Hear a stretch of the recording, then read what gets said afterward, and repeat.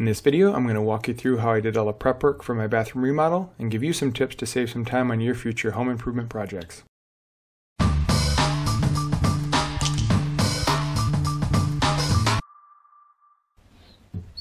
As with most renovation projects, it's always best to start by removing everything that's in the room.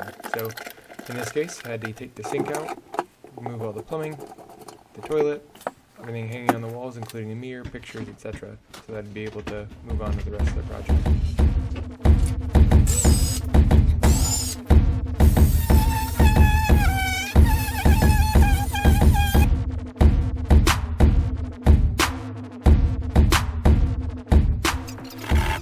Tip number 1, when you need to cut holes in drywall, always start smaller than you think you're going to need.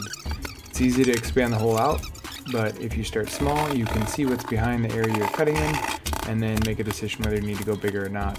Smaller holes are definitely easier to patch than bigger holes. Now, another point in here is you want to remove drywall up to where a stud is typically, especially with a larger hole. That will give you a surface that you can screw into when you're mounting the piece of drywall to replace and fill that hole. It's also important to have nice straight edges on the drywall where you cut. I cleaned this one after the fact, you can't really see it here, but I used a straight edge and just straightened that up so when I put a new piece of drywall in, I didn't have much of a gap there.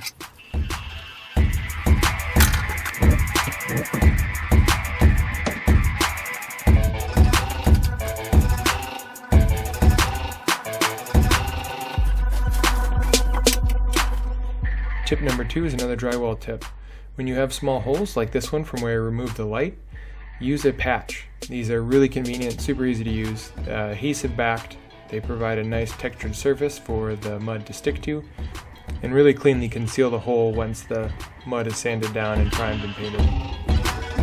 So one of the biggest changes to the bathroom was updating the faucet to come out of the wall instead of out of the sink. So I had to update all the plumbing to accommodate that.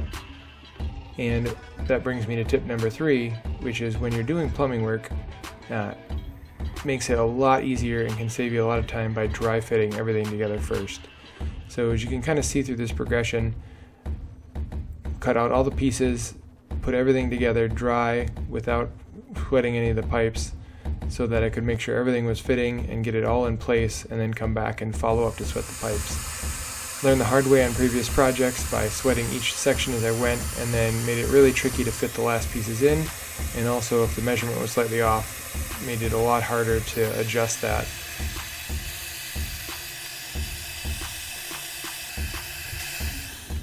Tip number 4 is also related to plumbing, this one for PVC pipe.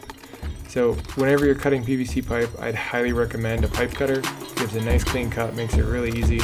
However, for larger diameter pipes like these, pipe cutters don't typically work. So, to be able to cut these, mark a nice clean line around the edge, and then just rotate the pipe while you cut with a handsaw or a reciprocating saw.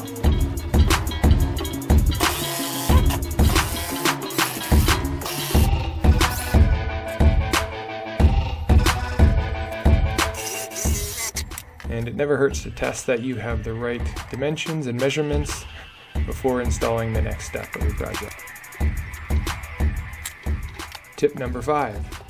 When you're cutting holes in drywall, if you have something like pipe sticking out of the wall, or even outlets sometimes, a really great way to find where they are instead of trying to measure is just to put the drywall piece in place and then push it against that object. It'll leave an indentation in the drywall, and then you can use that as your reference for cutting the hole. Now, for this wall section, I knew that I'd be covering it up with shiplap wall boards, so I didn't spend a lot of time making it really pretty. Typically, I would have spent more time on this if I would be painting it, but just wanted to have a clean enough wall that it'd have something to put the boards up against. So, nobody likes a smelly bathroom. To prevent sewer gas from coming into your bathroom while you're working on your project, make sure you plug any drain holes, like a toilet or sink drain. Use things like rags to prevent gas from coming in. Tip number 7. Always make sure you're using a texture or other type of primer that will match whatever the base wall is, so when you paint, you can't tell where you had your sanded spots. Which brings us to tip number 8. Use an easy twist to paint your walls. Easy twist has a handle that, as you can kind of see as I put this roller together, you can suck the paint into the handle of the roller. So you don't need a pan for this. The paint's held in the roller, and as you twist the lower section of the handle, it forces the paint into the inside of the roller, and then you can continue painting the wall. As you need more paint, you just suck more paint out of the can. It's a nice, clean, easy process. The other nice benefit of this is it's got a nice long handle. So even though these walls are 10 feet tall in the bathroom, I didn't need to use a step stool or step ladder. Saved me a lot of time in this small space and made it a lot easier than having to maneuver something around to try to get it done. So here you can see that you just twist the handle, and as you do so, it pushes that plunger and compresses the paint into the roller. The inside of the roller has small holes that the paint feeds through in a nice even distribution, so you get nice even painting along the walls.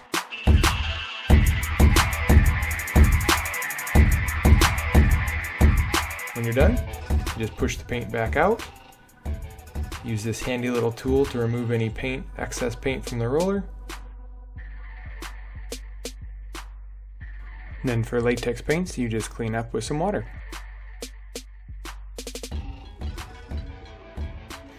You can get this handy attachment that you can hook to any standard garden hose, and it forces water through the roller and pushes the paint out. So after several passes through, you have a nice clean roller that can be reused again on another project. And the tube can be cleaned by drawing water in multiple times and just flushing it out. Tip number 9.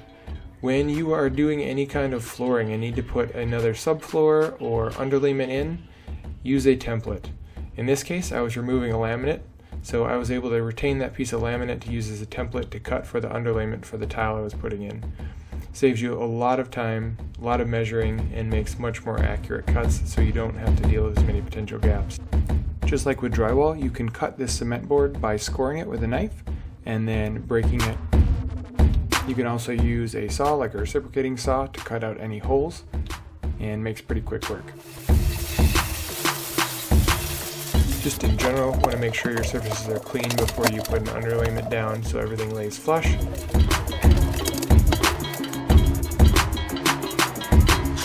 And make sure you're driving the screw heads down fully under the surface of the board.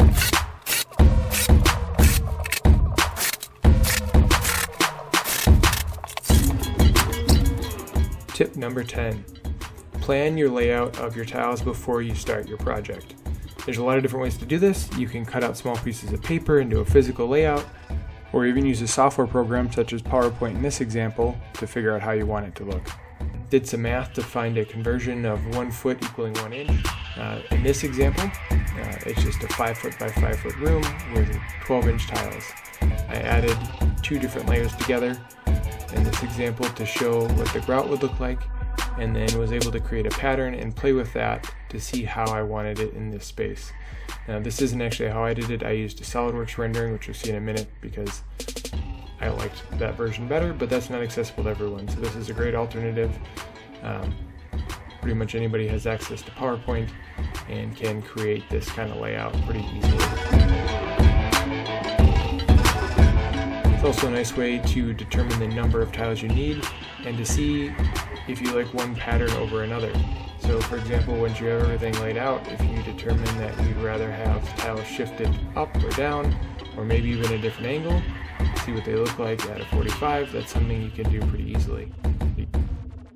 And one of the things I wanted to evaluate was tile size. So I looked at 2 specific tile sizes, one smaller and one a little bit larger. Ended up going with the larger size, and it was really convenient to be able to count the exact number of tiles I would need. When you're mixing mortar, I also highly recommend using a powered drill to mix your mortar. It can be a lot of work to do this by hand, and you're going to get a very consistent result a lot faster if you do it with a powered drill or other type of mixing device.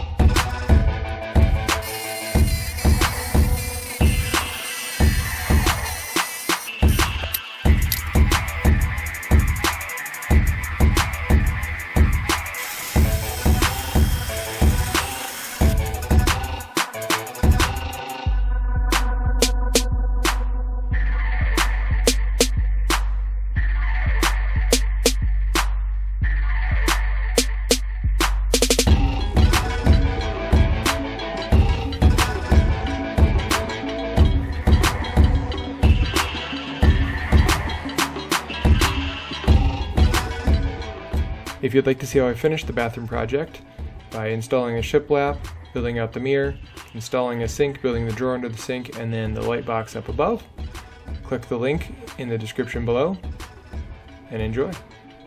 I'd love to hear any feedback you have on this project or answer any questions you may have, so throw them in the comments below.